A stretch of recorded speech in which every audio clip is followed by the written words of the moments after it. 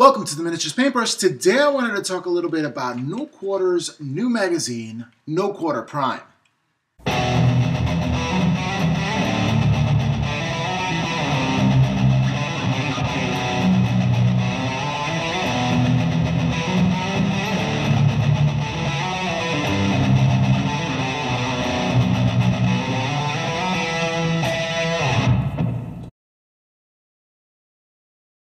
Hey guys, today I'm really excited about this magazine called No Quarter Prime, and I'll get into that in just a bit. A little background about me. I love reading magazines. I grew up reading car magazines. Road and Track was my dedicated one since 11 years old, cover to cover. I love magazines. It's the way it is. Now, when we moved to the digital age, everyone was saying that magazines are going to go to the wayside, and I guess maybe one day they might, but right now they're pretty strong. I do like written material. But I read all kinds of sources, and I pull from a lot of different sources to help me paint. One being Scale Auto Magazine, that's one, which a lot of references, and I love doing it because I love building model cars. I also read Fine Scale Modeler, a really cool magazine, and also helps me out. They even have some miniatures that they have in there as well. But the techniques and weathering in this thing, amazing. All right, I also read The White Dwarf. There you go. GW's content that's really entertaining and chock full of stuff back cover to cover and really thick, so you do have a lot of reading material there, which is great. It really is. But nothing as compared to No Quarter Prime. I started into wargaming by collecting Troll Bloods. I thought they were kind of cool. I wanted to paint them myself, and before you know it, I gathered a couple of figures. I painted them, learned how to paint miniatures on it, or relearn, I should say, and using airbrush and all these kinds of techniques. And, you know, I kind of wanted to do something with the Troll Bloods. After I just painted them and had them around, I figured, hey, I can play with them too? Well, that's interesting. Okay, so, you know, I go down and I go into the wargaming scene, and, you know, I have a group that actually plays Warmachine and Hoards. So I bring my little faction down. They're helping me out through the ups and downs. Learning curve is pretty steep. But there was very little material that I can source when it comes to the lore. I really am into lore. I'm into a story. I used to be a DM. I might get into that one day as well. But I really like a story, a reason why I'm fighting. Yeah. This magazine has wonderful sections. The first section being the Fire and the Forge. And in this section, the Fire and the Forge, they have a history lesson of a Signorian army. Now, I don't play Signar, but still, it was interesting and intriguing, and I can see later down the road a coverage of Troll Bloods, which would be amazing. So, I'm really getting into it. It's starting to read like a textbook, more like a social studies historical textbook, and even has maps to scale where reinforced troops come in and join Khadorian advance. I mean, it's an amazing story. But then it breaks off into individual stories, and it reads like a book, like a novel, and you're kind of trenched in there, feeling the pain of the end of Signar, watching the anxious attack of the Reds, Khadorian army. And it is really enjoyable read, and you get to learn a little more about the background of the story. But it doesn't stop there. You see, next you have Company of Iron. Now, Company of Iron is like this little scenario in which you can play smaller kind of forces, and which is exactly what I have right up my alley.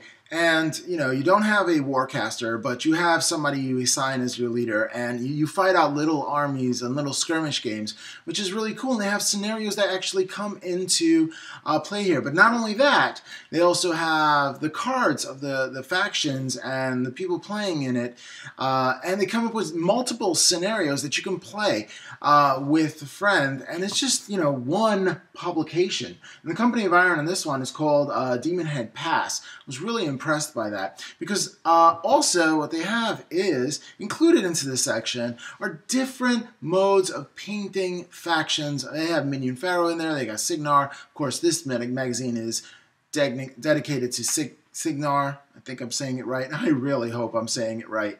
Correct me down in the comments if I'm not. But the Company of Iron is great. I mean, there's also Hostile Territory, and that's a Tower of Judgment, playing larger game scenarios in which they have as well. This is exciting. There's a lot of information here. When you read through it, it's not just a whole bunch of pictures and that's it. Don't get me wrong. Great pictures are included, but this is very focused-driven magazine. It has a purpose, and the purpose is to get you playing more scenarios without having to buy a new starter set or any other large type of book.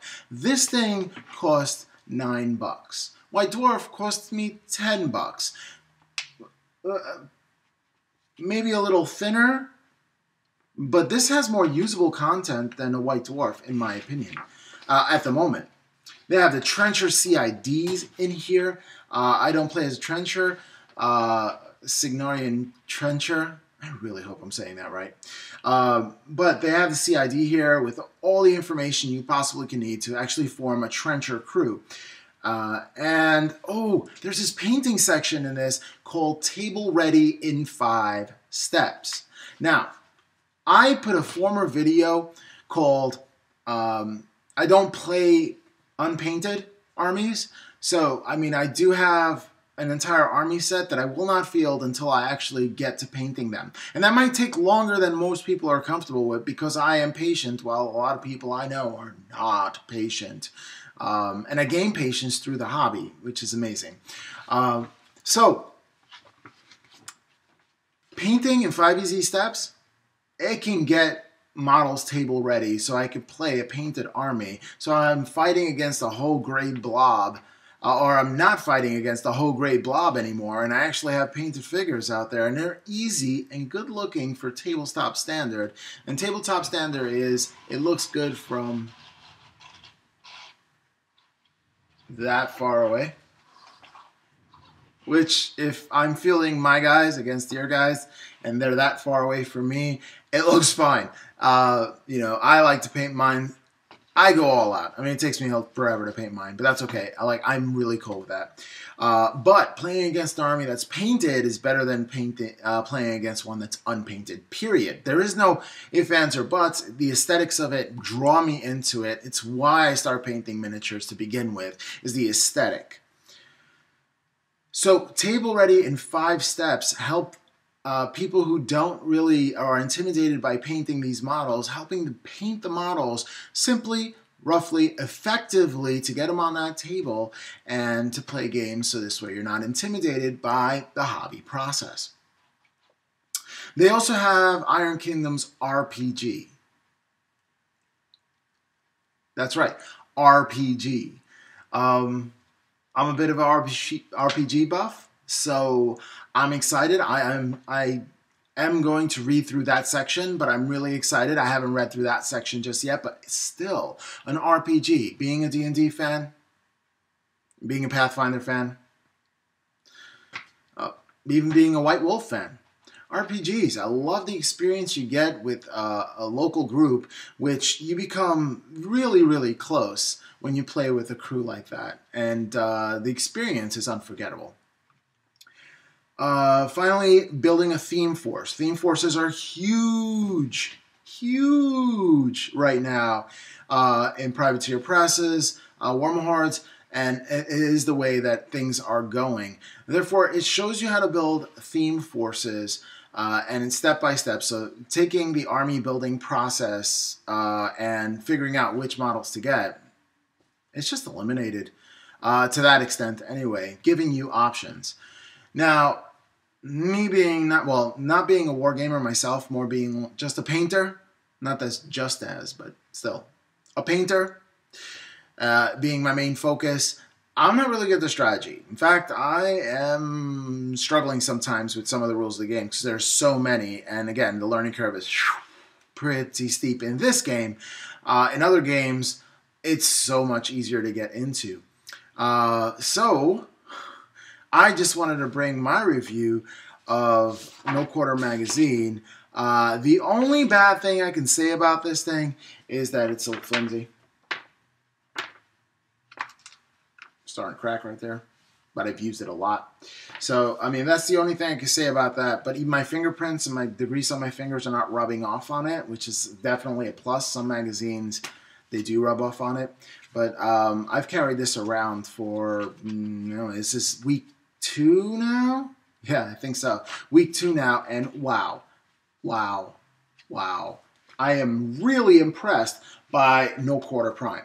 And yes, I will buy the next issue and issues after that, and I'm excited to see the next one, and I love delving into this whenever I get a chance. So, I highly recommend that if you play Hoards and are into lore like I am, then pick this up. Definitely. It's awesome.